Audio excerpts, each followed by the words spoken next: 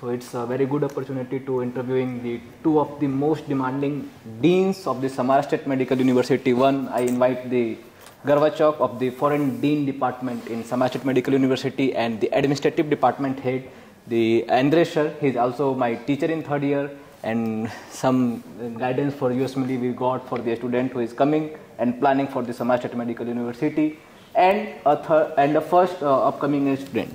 So first question is, sir, please tell why Indian students should take Samara State Medical University as a priority of the choice. I know that it's difficult choice today to go to the university, medical university in Russia Federation, because many medical universities, many medical faculties in Russia, it's difficult to choose the best university. But first of all, you must understand what the difference between different universities. First of all, it's our position in rank of university. For example, the Times Higher Education is a big agency who rank the different university of the world, rank our university in the top 100, 200 from medical universities in the world. It's very important for us. The next position is the history of university.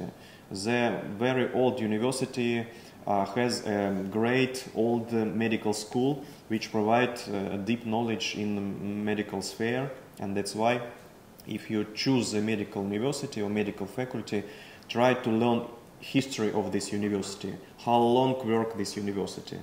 And yes, of course, you must understand in what city, in what region located the university, because sometimes the city is not very big, sometimes you can learn bad information about social sphere in this city, and I can say that Samara region is one of the big region in the Russia Federation with great climate, with great nature, with great social, economical sphere, and that's why many different, beside these points, it's points for choosing Samara State Medical University. And yes, of course, we are graduates of Samara State Medical University, and we stay working in our university because we like this university. Our university had international accreditation 2 years ago. That's why our graduates successful can recognize their diploma by standard of World Federation of Medical Education and successful pass the exam. And one of the most important questions of the Indian student, that what is the medical faculty and the practical exposure, and also you can conclude it with the anatomy cadaver exposures. Dr. Andrey. We have one of the best anatomy department and cadaver center, and our freshers and young students enjoyed to study in the anatomy department. And if you will join us, you will also participate in this fantastic process, and I urge you to enter to admit to our university, and it will be one of the best choices in your life. No, that's all. Yes, and I can add that only 5 medical universities in Russia Federation have own clinic, big clinic, more than 1,000 beds, and our university has such clinic. This clinic is the base of practice for our international and Russia students, and we honored that our university can take educational process in department which located in the clinic of Samara State Medical University. Can you also please tell me about the security of the Indian student, because the Indian parents are too much worried about own children, and especially for the Indian girls student who is approaching for MBBS abroad or Samara State Medical University. What do you mean, security? Like safety. Safety. Okay. First of all, you live in a big city. The population of Samara is more than 1 million people. but in such a big city we have special police, special safety departments who organize the process of living our citizens and citizens of foreigners from another country.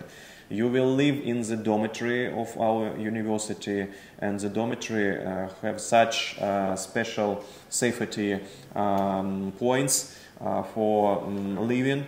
It's the camera, it's the security, it's the students' council, it's the special staff who work in the dormitory whole day.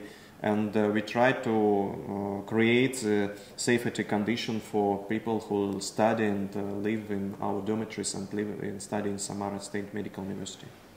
Like in few days, I received many questions about the black magic is happening with the Indian student. Really, it is something true in this, because I am in a 4th year student in a Samara and I didn't see anything like that. But it's important that our dean will confirm it. And yes, answer. Black magic, it's fake.